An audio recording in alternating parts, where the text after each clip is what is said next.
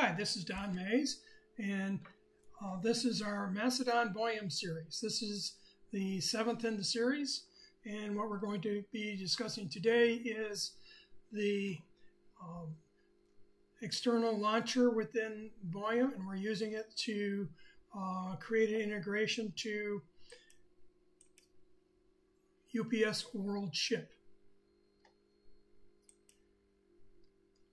So the basic business scenario is that UPS is your main shipping partner, and you want to easily be able to follow up with tracking numbers from either within Worldship or within SAP. So what we need to do is we need to set up Worldship integration process. There's going to be some extra tables and a view that is used within SAP to integrate to Worldship.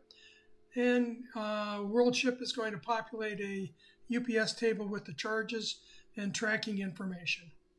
And then we're going to go and use the external launcher itself to go in and view the access to the tracking numbers and see what the status is. So what we have here, we're going to go in and create a sales order. I'm going to use Earthshaker, which is a basic customer. Let me go into Earthshaker and just kind of give you some idea of what we've added. We've got a customer UPS account, which is the UPS account we're going to use for this customer, assuming the ship to address doesn't have its own. So you could have one customer, 6 or 7 ship to addresses, and each one of them could have their own UPS account. And then we have some flags in here about whether the default is to insure and whether the default is this address is a residence, yes or no. Okay, so back here, we'll just go and create a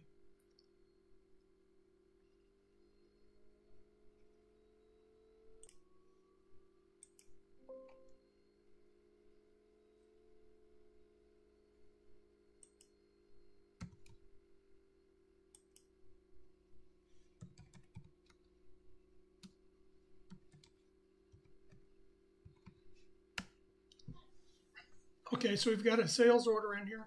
If we look at the logistics tab, we can see that it's inherited some of the attributes from the customer and the ship to address.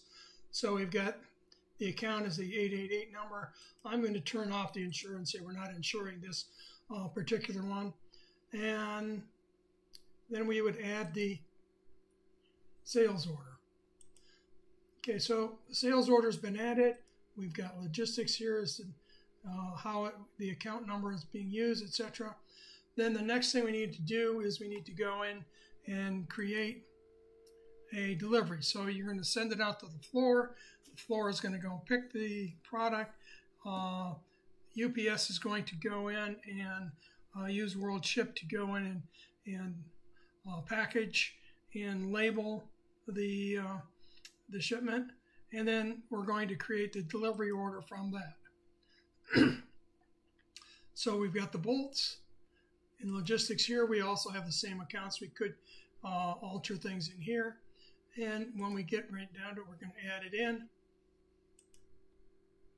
And when we go back in and take a look at this last document, we can see that it created a tracking number with it and $8.22 of freight. And then if we want to go in and look at the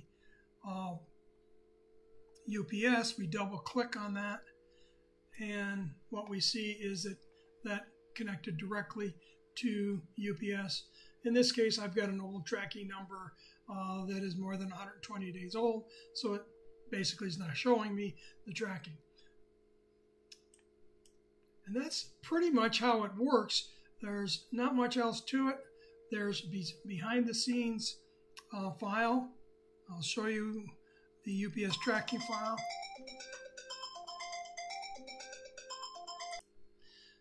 This is the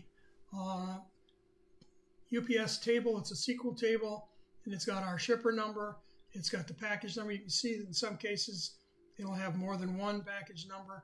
It's got the cost. And then it's got a flag that says who gets charged, ourselves or the customer. In this particular case, we've done ourselves.